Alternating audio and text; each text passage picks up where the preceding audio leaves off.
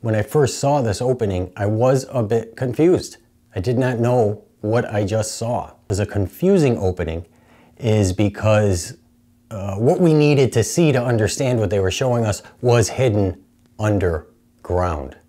We find a lot of things hidden in this third episode. I'm G, and this is the G-Spot.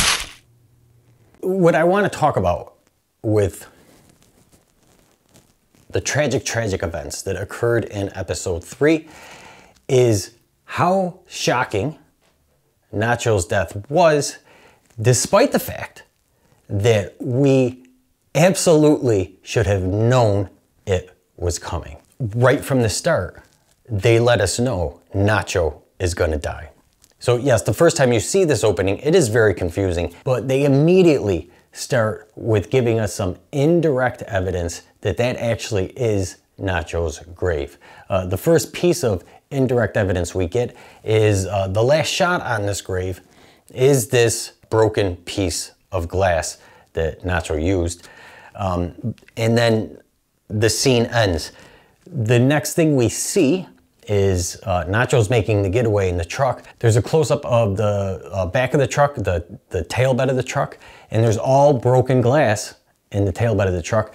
And then the first shot inside the truck is a close-up of the floor, and there's broken glass bouncing around on the inside floor of the truck. So we did get an indirect hint right from the start by them going from the piece of broken glass at the grave to the broken glass in Nacho's truck, letting us know this opening is directly related to Nacho. So Nacho pulls over with the truck. He thinks about a second of handing a standoff, but he doesn't do that, and he runs and hides in the oil tanker and then submerges himself in a small pool of oil. There's not many things that are a better representation of death than oil. It's literally killing everybody on the planet. The twins come by, they don't find him because he's hiding.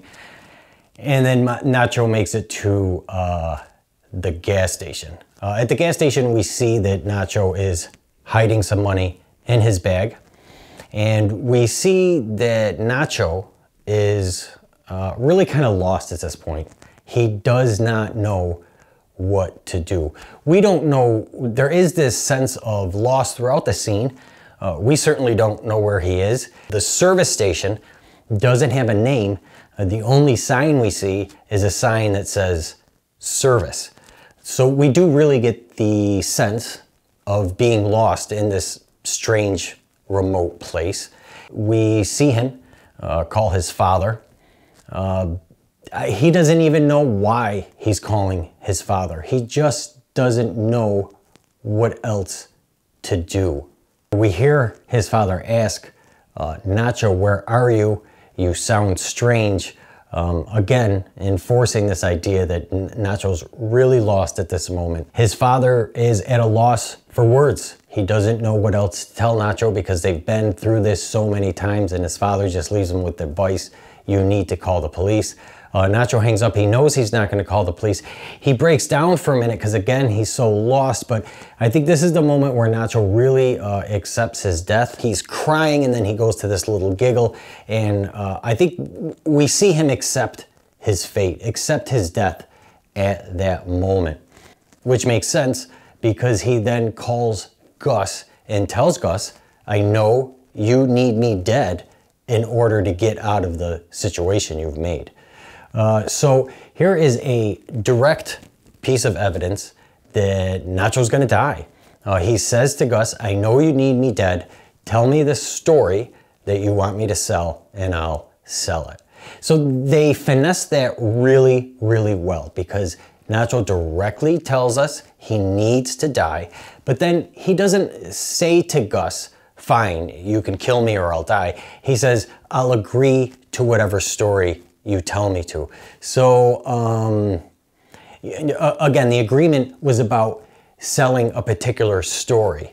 And what I think the creators did throughout the episode, what I think they knew they could depend on throughout the episode is the viewers holding on to any bit of hope they would get for the possibility that that Nacho was going to make it out of this alive. I'm pretty sure they knew they could count on that, because at moments like this, when Nacho says, "I know you need me to die," and then he says, "I'll sell whatever story you want me to," there was a bit of hope from me that, well, he didn't agree to die, he agreed to tell a certain story, so maybe he doesn't really have to die.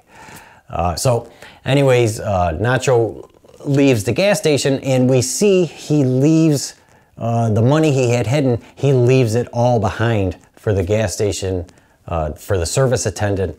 Again, indirectly letting us know he's done. It's over for him. He doesn't even need any money anymore. The next time we see Nacho, he is being hidden in a truck where they usually hide their product. Mike gets him out, and Nacho has his last meal. During this, Nacho says, "When is it?" And Mike says, "Tomorrow." Again, pretty direct evidence that we are going to see Nacho die, but there's that bit of hope. They didn't say what was tomorrow.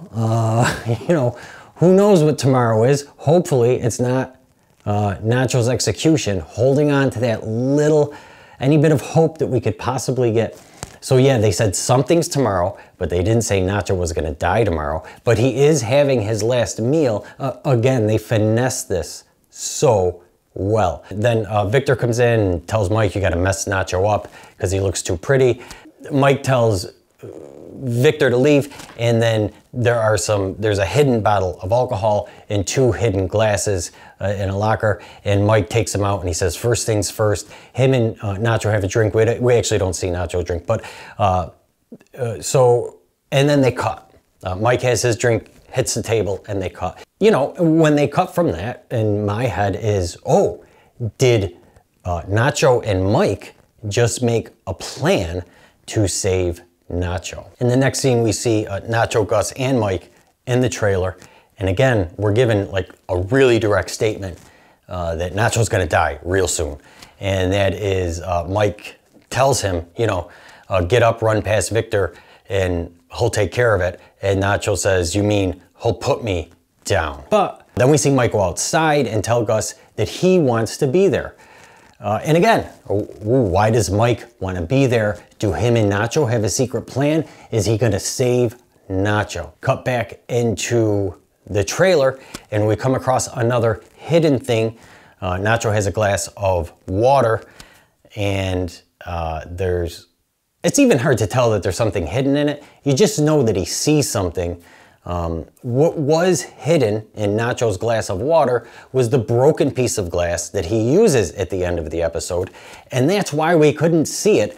Even when they give us that shot from the bottom of the glass, at least I couldn't really tell what was in the glass. And then we get to the final scene. A couple things about the final scene.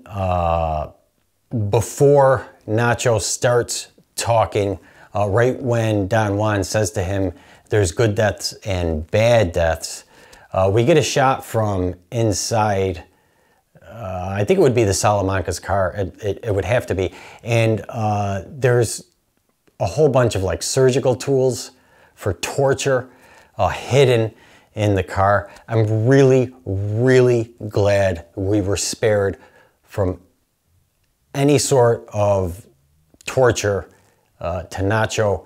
I'm really, really glad we were spared of that. But anyways, so we see the tools in the back of the car. Then they cut to a shot behind Nacho, and we see him squeeze his hand as his wrists are zip tied, and a little bit of blood comes from the palm of his hand.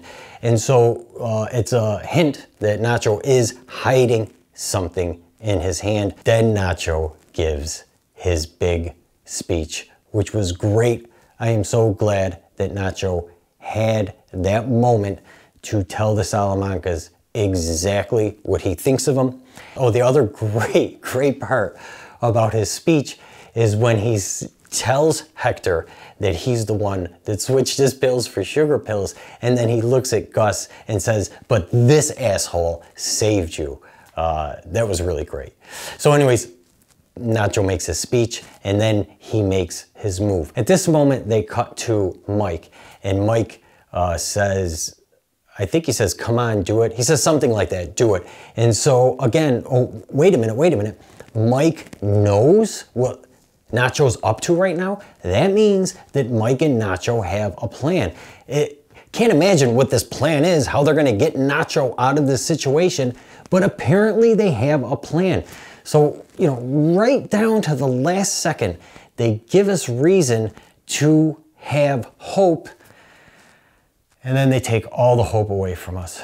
They were telling us repeatedly, indirectly and directly through the episode, Nacho is gonna die, and yet the moment that Nacho dies is totally and completely shocking.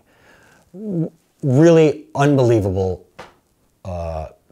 just great job all around. And that's Nacho's death. Nacho is done.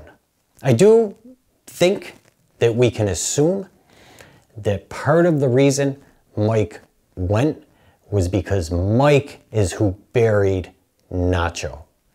I wouldn't be surprised if we see that in a future episode, but I don't know. Whatever. But I do think we can assume that Mike buried him, gave him a proper burial, and that's part of why he wanted to go along. The first time we see Jimmy and Kim in this episode, we see Jimmy take a painting off a wall, and then he reveals that their plan is hidden behind this painting, which is kind of really neat. I never thought of hiding anything in a painting like that. But they are hiding their plan there, and the plan is still hidden from us. We see one name, but it's not recognizable. And then nothing else really makes sense except for the namaste that Jimmy puts on there, which is obviously Howard's license plate. And this painting is something that we did see in the first episode of this season, the opening of it, when they were moving things out of the mansion. This painting is one of the things that they move out of the mansion. It's really like a happy romantic scene. They're both up with energy. They're supporting one another, trying to think of ideas together. Kim mentions, why don't we just use Howard's actual car? And at first Jimmy's like, no, that's a bad idea. Then we see Jimmy like kind of feels bad that he poo-pooed Kim's idea so quickly. So he goes back to it. He's like, oh, but you know what would make that idea work? So, you know, they are working together, being supportive of one another. They are dressing each other. Jimmy zips Kim up. Then we see Kim tying Jimmy's tie. So I don't know, the whole energy in this scene, Jimmy and Kim are really fooling themselves about who they are and what they're doing. And we see this highlighted later on in the episode. Jimmy and Kim arrive at the courthouse. They are still dressing each other at the courthouse. Suzanne sees them, and Kim comes over. She brings Suzanne the record of her client. Suzanne would have never found this. She outright says it, why'd you give this to me? Kim says, you know, it would come out in Discovery. So again, this word Discovery that we've heard so many times this season. Something I think that's really important to note in the very beginning of their meeting once they're in the office, which is Suzanne says to Kim, this is Jorge de Guzman. I'm sure you recognize him. Why is she sure Kim recognizes him? I don't think that we should assume that Suzanne would think Kim recognizes all of Jimmy's clients. I don't think we should assume that at all. I think it's very possible that the reason Suzanne says, I'm sure you recognize him, is because they know Kim went to see Lalo when they were holding them. And to me, this means that they feel Kim is possibly tied up in this just as much as Jimmy. I don't know if Kim picked up on that. I don't know if I'm necessarily right, but why else would she say that? Why else would she say, I'm sure you recognize him? Kim doesn't deny that she recognizes him. What Kim does is when Suzanne says, this is Eduardo Salamanca? Kim says, oh, who's that? So Kim didn't deny that she didn't say, oh, I don't know Jorge Guzman, but she did act like, well, I don't know who Eduardo Salamanca would be. Suzanne goes on, and you know, the basic thing for them, the basic thing for the DA's office is Jimmy has now shown a history and a pattern of representing the cartel. It goes all the way back to the first season of the series. And it actually goes all the way back to the Kettlemans. The Kettlemans are so significant in Jimmy's story to becoming Saul. So yeah, Suzanne and Gina Khalil have suspicions about Jimmy. And Kim says, are you building a case against Jimmy? And Suzanne says, not at the moment. That is not a good answer. That basically means yes, we just need to find enough evidence to do it. So Suzanne is looking for evidence against Jimmy. She did mention Gina Khalil really thinks that Jimmy knows that Jorge de Guzman is involved in the cartel. He knows his identity is really Lalo. And this could be because Jimmy let Lalo slip out of his mouth in the first episode when he runs into Gina Khalil and she questions him on Jorge de Guzman being made up. All the information he gave was false. And so hard to say whether that moment where Jimmy lets Lalo slips out is what leads to Suzanne talking to Kim about building a case against Jimmy. But that is where Kim finds herself. Now, two interesting things about Kim's whole reaction in all of this. She really doesn't react much. She does a good job of just sitting and listening until Suzanne describes the heinous, horrible act that Lalo committed. Until Suzanne says, the system failed. This was cold-blooded murder of a 22-year-old. She calls Lalo a monster. She says the system failed, and she says that Jimmy should know better than to let a monster like Lalo go free. So when Suzanne says that, Kim does react, and her reaction at this point is, it's Saul. Telling Suzanne, it's not Jimmy, it's Saul. This touches on the very core of what Jimmy does with the name Saul. And, you know, really quickly, it's basically, in Jimmy's mind, and now in Kim's mind, Jimmy's a great stand-up guy. Saul, though, you know, Saul, he can do some crazy things, but that's not Jimmy. It's not really who Jimmy is. It's just the things that Jimmy does when he's using the name Saul. It's, you know, a bunch of bullcrap. We all kind of do this, to be honest, but it's just justification that allows Jimmy to do whatever he wants, but yet him and Kim can still feel, you know, Jimmy's a good guy. Saul just does these kind of really crazy things. So Kim, again, we mentioned in after the second episode, Kim is definitely moving away from the truth. She's turning a blind eye to the truth of the matter, and we see her do it again here. No, Jimmy didn't do those things. It was Saul that did those things. The other thing that Kim does in this meeting, Kim, you know, when Suzanne makes this proposal for Jimmy to come in and talk to Suzanne, Kim says, you want Jimmy to be a rat? Like, wait a minute, Kim, wait a minute. Being a rat is criminal talk. Prosecutors, DAs, public defenders, you know, people, judges, police officers, people in the system of the law, like Kim, say CI, criminal informant. It's what they called Crazy 8. when he turned criminal informant for Hank with Jimmy's assistance, because that's when Lalo hired Jimmy. And so they say CI, criminal informant. Criminals say rat, and that was the word that Kim used. In this scene, we see Huel hiding in the staircase, and then he bumps into the parking attendant and, you know, gets the key and stuff. And then there's Huel and Jimmy in the car. This was a great scene. Huel asks the $1 million question. What are you and Kim doing? Jimmy says to Huel, he says, you can't see the big picture. It's hidden from you. So, you know, Huel can't really see what they're up to. And then he says, in a couple of months, people's lives are going to be changed or improved by what him and Kim are doing right now.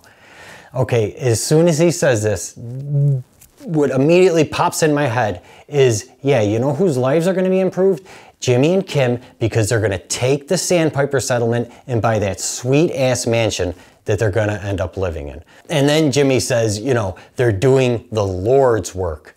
I think it's just pretty evident they're not doing the Lord's work. The last scene we see with Jimmy and Kim, so one, we see Jimmy, there's another white lie from Jimmy to Kim.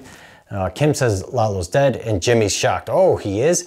But Jimmy knew that Lalo was going to be killed. Mike told him in the 5th season.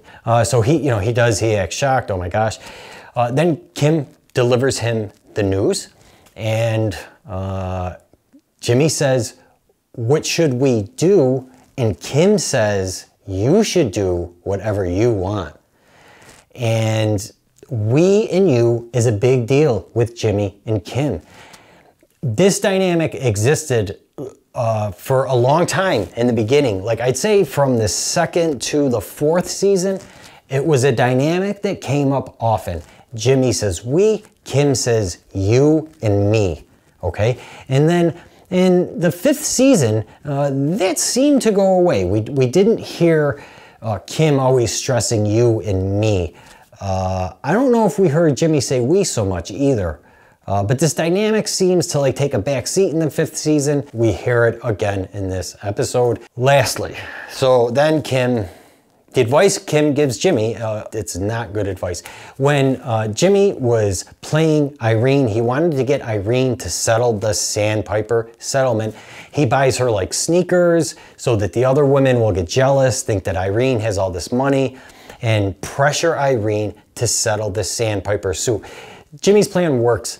Irene settles the suit, but Jimmy feels bad because nobody likes Irene anymore. He tries to fix it and he can't fix it. He goes to Kim for help. Kim does such a great job of giving Jimmy advice, and it's really, really close to exactly what she tells him in this episode, but the tiny difference in the 2 episodes is huge. So when it came to Irene, Kim just kind of let Jimmy sit with things. She basically just said, you know what to do. And then she ended it. And then Jimmy thinks about it for a few minutes, and he's like, yeah, I do know what to do. I have to basically give up this whole plan. And that's what he does. Jimmy does, I guess, the right thing, the closest to the right thing he can at the time. And he gives up the whole plan and lets everybody know it was him and not Irene that started all the trouble. In this episode, the 3rd episode of the 6th season, titled Rock and Hard Place, Kim does not do that. Kim tells Jimmy, you should do what you want. But then she says, do you want to be a rat? She says, do you want to be a friend of the cartel, or do you want to be a rat? Wow, that is not advice. That is manipulation. If we look at the Irene situation again, the reason it's so different is because Kim just lets Jimmy sit with it. If it was more like what Kim said to Jimmy in this episode, concerning Irene, Kim would have said, you should do what you want, Jimmy. The only thing is, do you want to be rich or friends with a bunch of old ladies? That's what Kim did in this episode. Instead of just saying, Jimmy, you should do what you want, and then let Jimmy sit with it and find what he's morally comfortably doing, no, she says, but do you want to be a friend of the cartel or do you want to be a rat? You know, that's manipulation. Kim was telling Jimmy not to be a rat, but her intentions were hidden. I don't know if we're supposed to assume that Kim is hiding more in this scene. I don't think so.